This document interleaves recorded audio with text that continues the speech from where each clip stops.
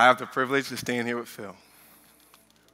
Phil was raised in a two-parent household, and he's one of 4 siblings.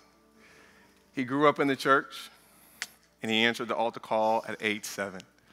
But he was fed a form of religion that was work-based and not focused on an outward relationship with Jesus. As a child, Phil was modeled an unhealthy affinity towards women, which led him to drawing his validation from the seeking and experiencing of multiple women throughout his teenage and college career. Yet Phil did find love when he met his wife, Whitney. And 3 months after they started dating, they were married. But the first 2 years of their marriage were rough, splintered with verbal abuse and coldness. And it was towards the end of those first 2 years of marriage, even though the things were rocking in the marriage, that things started looking up for Phil. And he was offered his dream job in the aviation industry, of which he had waited so long to be a part of. It was a job that required him to leave his wife, his newborn daughter, and his eldest daughter to go training out of town for 4 months. And it was during this time of his training out of town that his unchecked brokenness and his unhealthy affinity towards women spiraled out of control and resulted in him being unfaithful to his wife, his family, and breaking the marriage covenant. After the training was complete, Phil returned home and confessed his sin to his wife, of which she replied they worked through things. And they did, but things were not the same. In the years to come, Phil's career in aviation took off, and he was a success. And he felt like his dreams were coming true. Then COVID hit, and the long work hours and the rotating work schedule took a toll on Phil's health.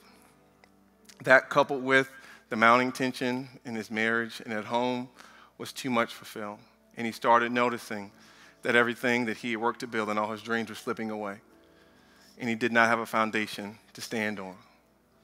But in 2021, a friend intervened and took Phil to a men's retreat out of town, at which during a session, Phil was invited to unpack the woundings from his past and forced to come face to face with the chains that kept him bound for decades. It was in that moment of facing the unhealthy religious upbringing from his childhood, the lustful decisions from his past, and the grace and forgiveness extended to him by his wife to forgive him for his unfaithfulness, that he heard the Lord speak to him, that he was not the sum of his mistakes, and his identity is not in being a lustful man, but in Christ alone. Phil said immediately he felt free for the first time and a loved son of God. And in that moment, he went from death to life in Jesus Christ.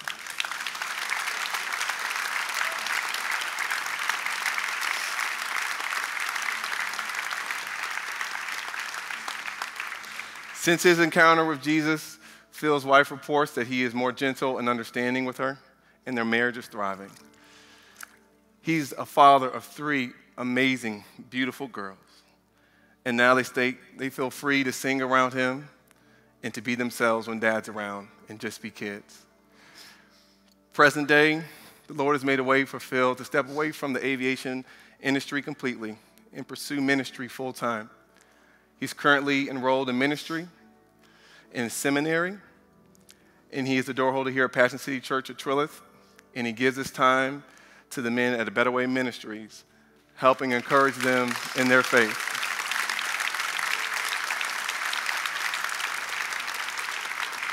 Phil has truly been transformed in the definition of a Christian.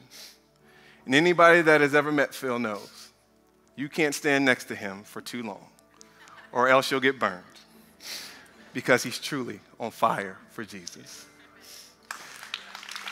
Phil, because Christ died and rose for you, and you have chosen to put your faith in him, it is my joy to baptize you in the name of the Father, Son, and Holy Spirit.